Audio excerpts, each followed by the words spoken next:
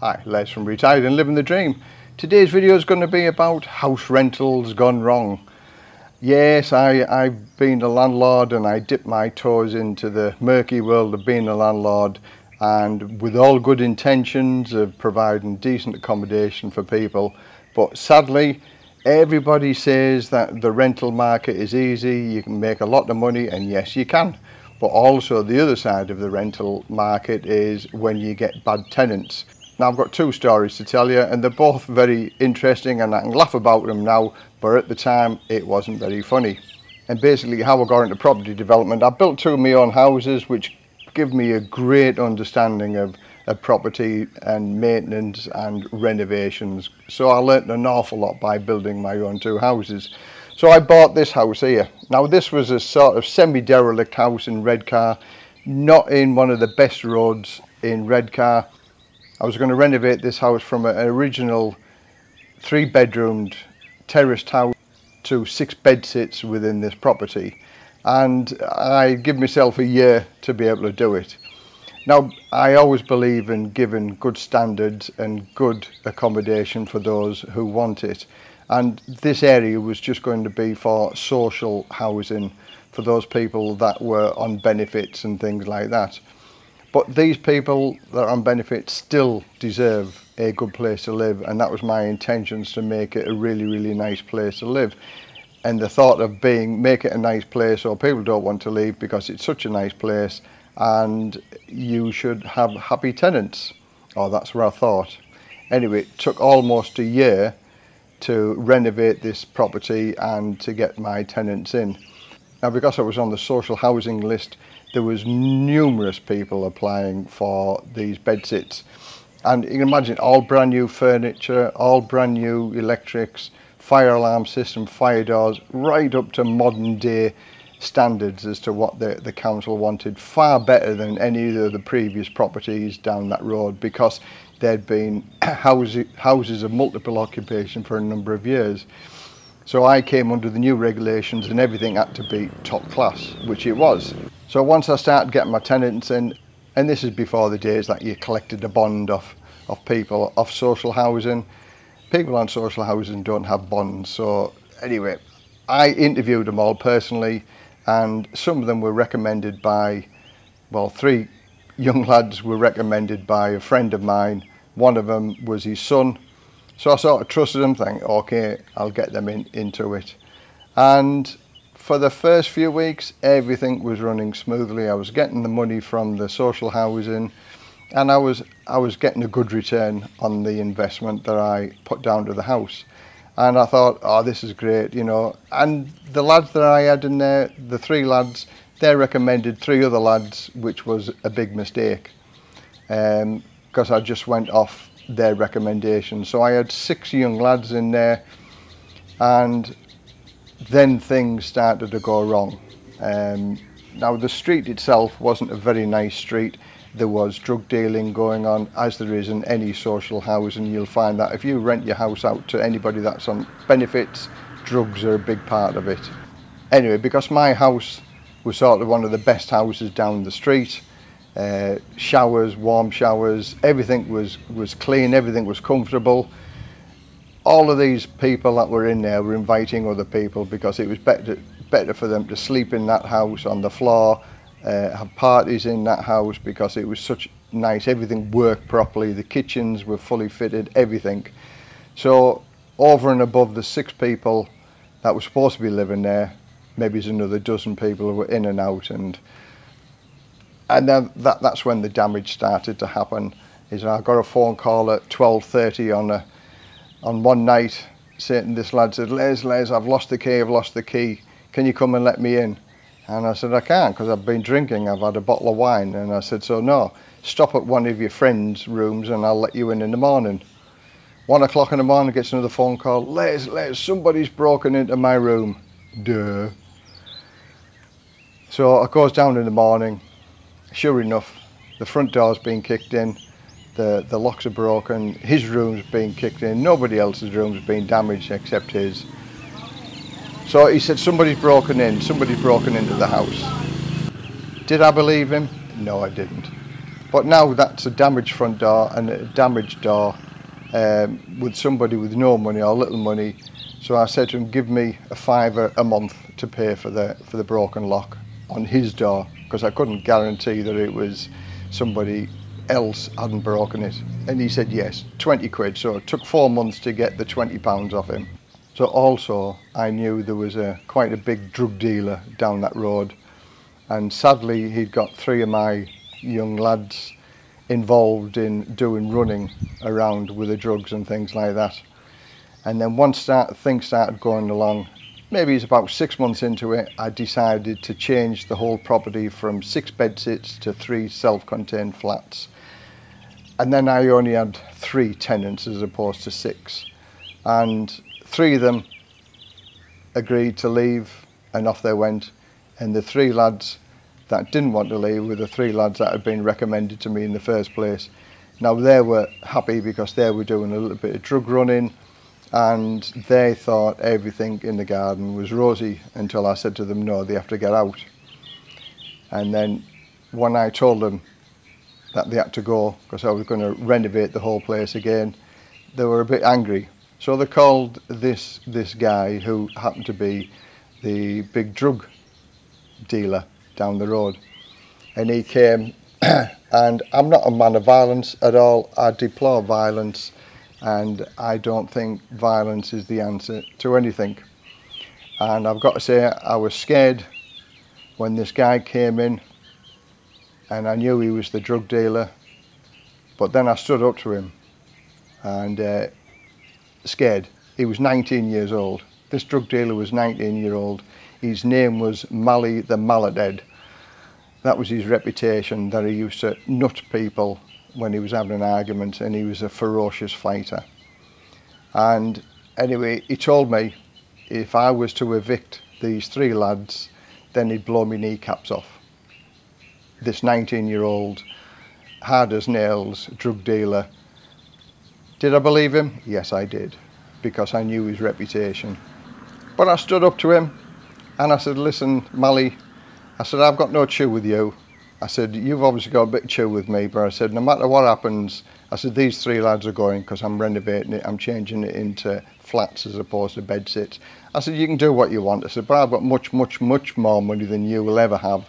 And I said, if anything happens to me, I said, as from this afternoon when I go home, I said, I've got a number of people that also I call on, and if anything happens to me, you will never breathe for another day. So I said, if you want to get into one of these wars, and by the way, I was shaking all the time of doing this because I didn't want to be there. I didn't want to deal with this. It was a horrible situation to be in. So basically we both stared each other out, and off he went. Then these 3 lads refused to leave, and then they stopped paying the rent. So I went through the court system to evict these lads, and I was told by the solicitor it was going to take up to 18 weeks to be able to evict these 3 lads. So that was a huge expense to the solicitors to get rid of these people. They were fiddling the electricity, not paying me any rent for 18 weeks. So now I've gone down from 6 tenants to 3, and they were always causing bother. They were always inviting all their friends around, and I got complaints from other neighbours about music being loud. It was horrendous. It was a nightmare for me, and all the trouble that went along with it, with the potential drug dealer, and I was having stress with that, and my wife could see what was going on, and it wasn't a happy time.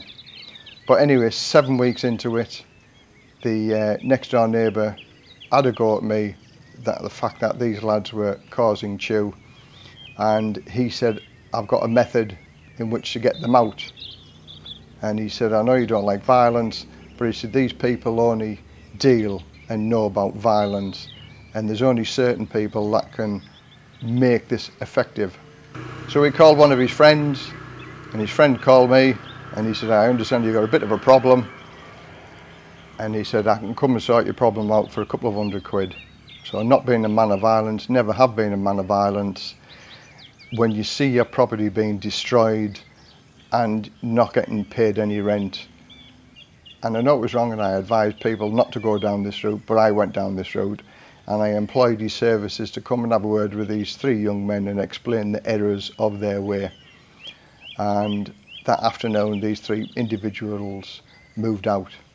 But whilst they were moving out, they ripped the fire alarm off the wall, they smashed all the sockets, smashed the windows, and off they went. Now many people would say to me, well, why didn't I take them to court? It's going to cost me humongous lawyer bills to take them to court. I was just happy that they went. So what I did, I converted the place into 3 self-contained flats. There wasn't, within a year, there wasn't a single stick of furniture or a fridge freezer that wasn't bent, broken, bust, damaged or sold. And you can imagine what I got from the wife, yak yak yak in my ear with regard to this was a horrendous nightmare and I shouldn't have done it. And I've got to say, it's probably one of my biggest regrets of ever buying a property and renting it out to social housing or people on social housing. Now thankfully what I did, I converted into 3 self-contained flats. I got 3 elderly gentlemen in, all on social benefits because it was a social benefit street. Nobody in their right mind would want to live down there because it wasn't a nice road also. But these 3 elderly guys liked it and the rooms were comfortable again, and I sold the property as a going concern with 3 residents in. And it took 4 or 5 months to sell it, but boy was I happy when it went. I started to sleep at night. It was a nightmare. So these people about renting properties out, it's not as simple and it's not as easy as everybody says. You do and can have many problems. So the second story is a little bit more funny. It's not as serious as the first story, but I had a disagreement with the government. And for those people trying to disagree with the government, who's going to win? The government are going to win. And did they win in this situation? Spoiler alert, yes they did. Okay, I'll tell you the story. So just after I sold the nightmare of a house with social housing, I had enough money to be able to buy this house here, which was a street house in Middlesbrough. And Middlesbrough has a big university, so I bought this because there was a plentiful supply of student accommodation and more than enough students to fill the house also.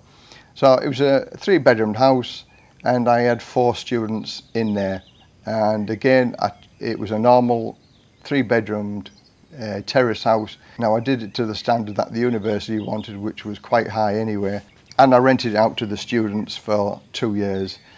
A little bit of damage, a little bit of bits and pieces, but nothing in comparison to what happened with the previous house. Then I was approached by an agency who were looking for houses to rent out to refugees, and this lady asked me whether I'd turn my house over from the university to the immigration department, who were going to rent it for 5 years. I'd just give it to them for 5 years and they'd give me it back in the same condition, so they said.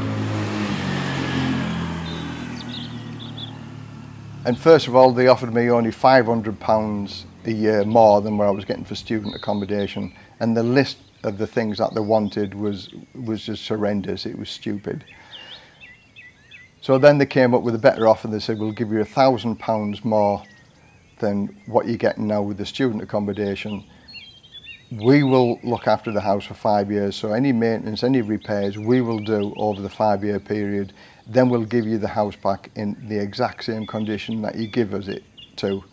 And then they give me the list of alterations that they wanted, and these were absolutely far exceeding the standard what the universities were at. They were asking for fire doors in every single room with self-closing devices and a smoke strip all the way around the doors, wired smoke detectors in every room, and a heat detector in the kitchen. Now I had no problems with doing that because I thought at the end of the day it's way improving the property, so when I get it back I'll be able to let it back out again to the student and it's a better house.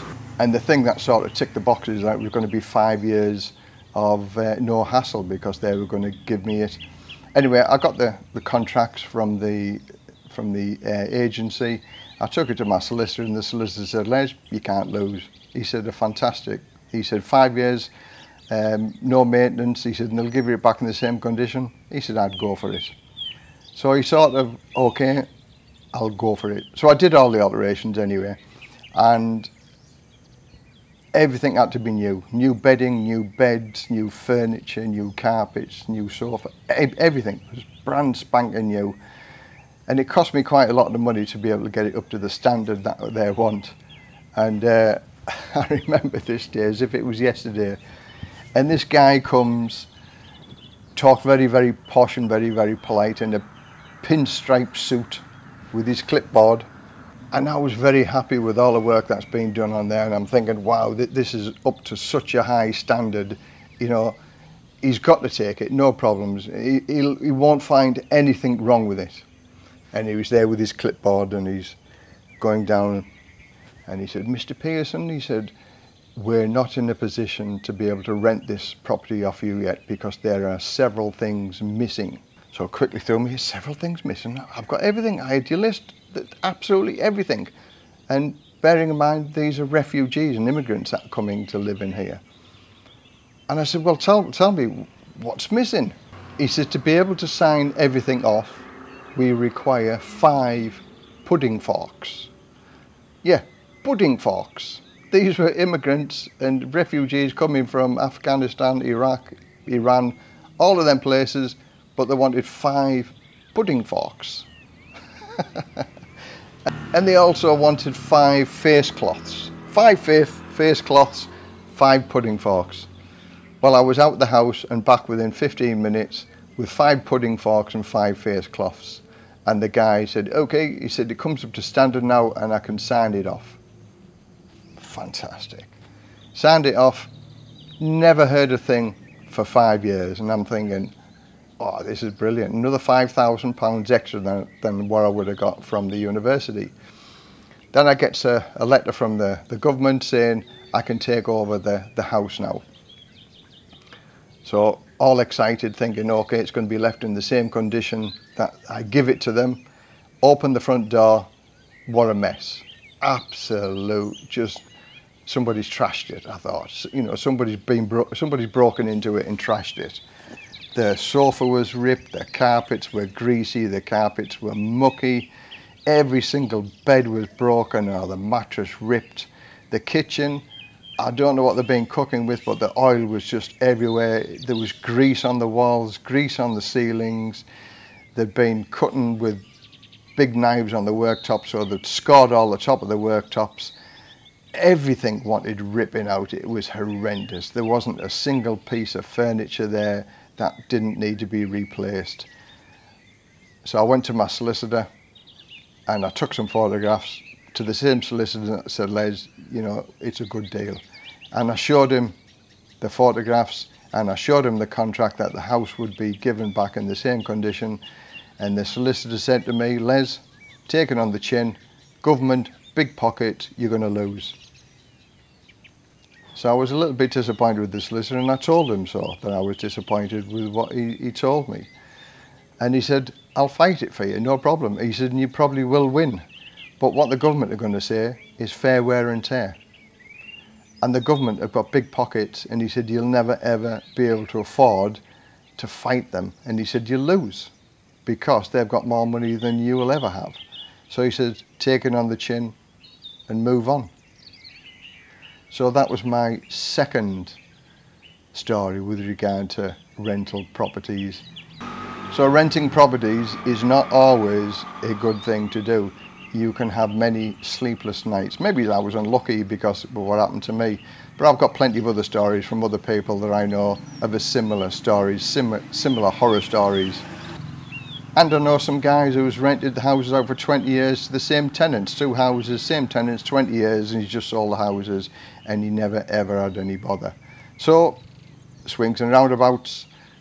Good luck to those people who are renting the houses out and have no bother whatsoever. But I've got some more stories that I could tell you, horror stories from these rentals, but that might come down on another video.